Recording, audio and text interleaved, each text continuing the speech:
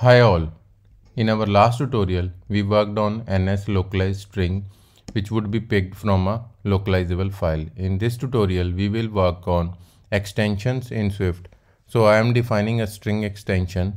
So for that I have created a folder structure, reusable control extension, and I am adding a new file which would be a Swift file and it would be a string extension file. So I will add string extension for this. So this is a string extension. So for this string extension, I have already written down the code.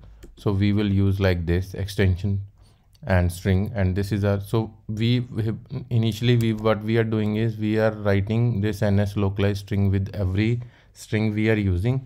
So instead of this, now what we can do is we can simply remove this text and add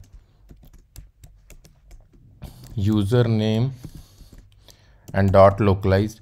So that way we can use this localization now. So what we can do is we can also add a new string variable in this file which would be, let's say, password. So I'm adding a new string variable password over here and just repeating the same. I'm just removing the D to just check like it is exactly picked from this file or not. So also, yeah, I'm defining in the German file the same value.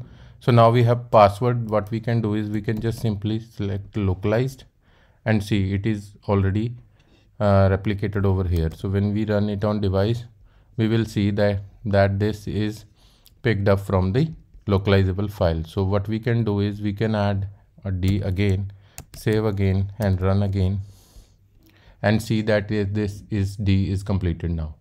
Thanks. Please share and subscribe my YouTube channel for more videos on SwiftUI and skilled learning.